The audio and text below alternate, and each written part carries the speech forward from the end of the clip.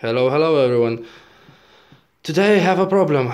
My fish tank's air pump has died today, and I desperately need a new one so my fish will not die.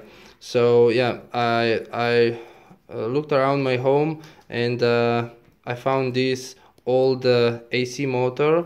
I removed it from exhaust fan, which is usually used in a kitchen or in a bathroom. Then I had a little air pump and silicone air tubing, bought in a pet store.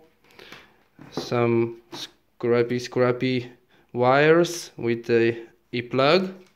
So yeah, I took this pump was with a 24-volt motor.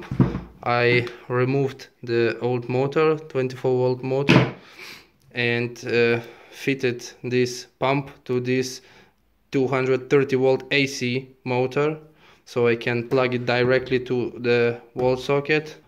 Let's see if it works or not.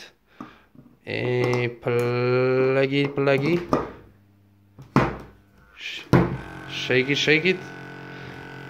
Yeah, hear the sound. And we have a glass of water right here.